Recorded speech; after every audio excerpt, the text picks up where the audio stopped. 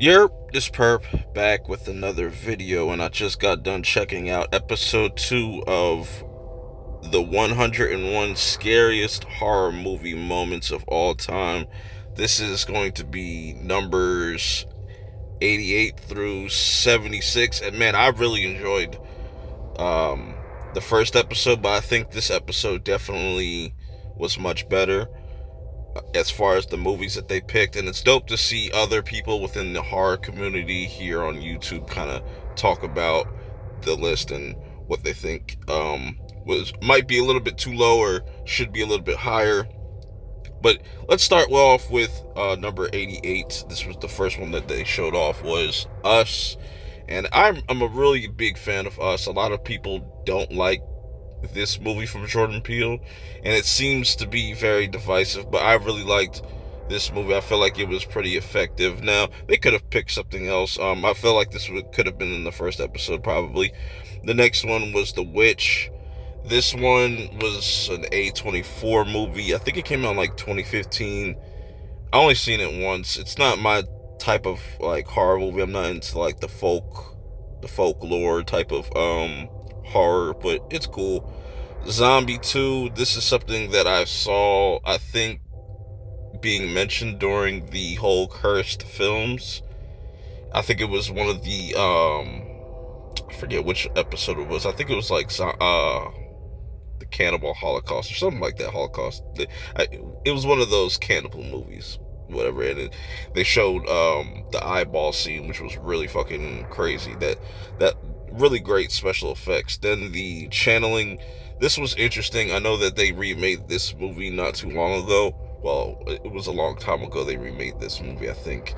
But this was an interesting horror movie that I don't think I've ever seen. It's something I definitely would want to kind of check out. It seems like one of those like kind of psychological horror movies, dealing with like a haunted house and whatnot. Really dope stuff. A surprise right here was The Phantom of the Opera. This one came out damn near almost 100 years ago.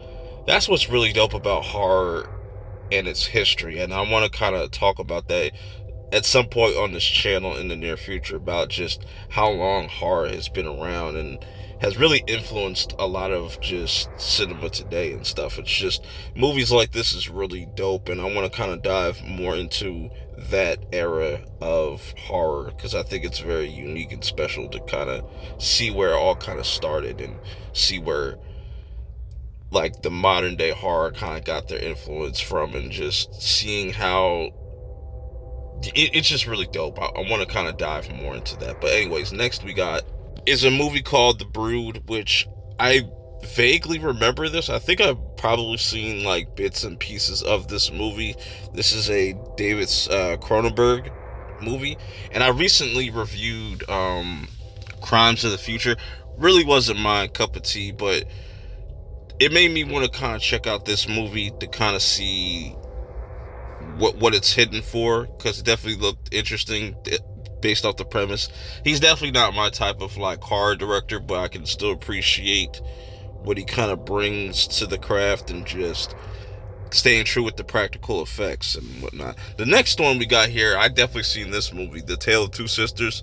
No spoilers for this movie, but if you could find this, I'm pretty sure they're showing this on Shudder. You could probably find this on Shudder, but anywhere that you could find this on any type of streaming service or wherever, definitely go watch this. I can't recommend it enough. It's crazy. It's a really crazy movie, and just the scene that they showed was really effective as well. But that's just like the tip of the iceberg of that movie.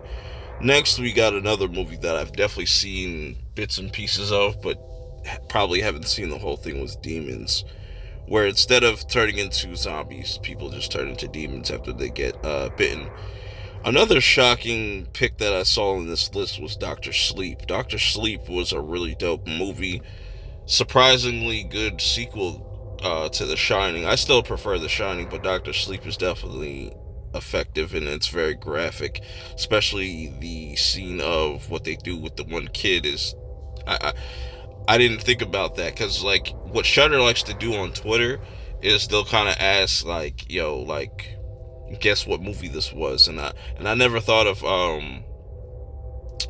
Dr. Sleep, and that's what's interesting about this list. You don't know what's going to pop up in what type of order. It's really dope.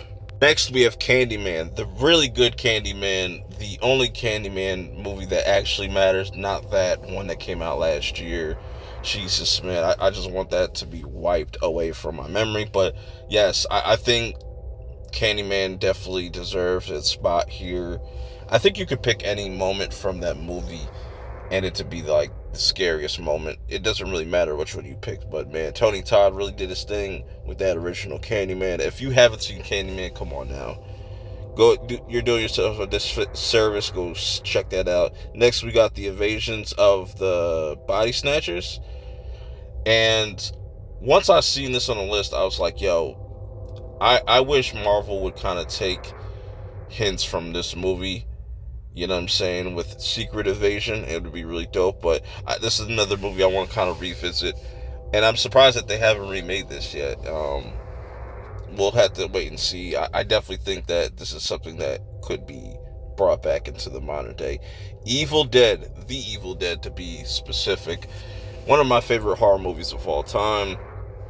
This is another horror movie where you could pick literally any scene and it just scary as shit, but then it kind of got goofy with later movies like with Evil Dead 2. But it's still a dope, solid horror movie. It's one of those movies that you should definitely watch if you are new to the genre and you want to get into some wild shit. Then they end off with Dawn of the Dead, Zack Snyder's Dawn of the Dead, which is kind of shocking right here. So Snyder fans, you gotta win here, I guess. But Dawn of the Dead was definitely, as far as the remake goes, that came out in like 2004, was really dope. I really loved that movie, and the opening scene of that was really dope, and it was really effective. I'm curious to see if 28 days or 28 weeks later is on this list, but I thought this was a really dope list compared to last week's. Not saying last week's was bad, I would say it's almost like an appetizer, and just based off this bunch of movies that they picked, it's going to be a wild list, man. There's definitely going to be some movies that people have never heard of, or from a different type of genre or era, I should say. But let me know how you guys feel about this list. Do you feel like it's getting better, or do you feel like movies are still being misplaced?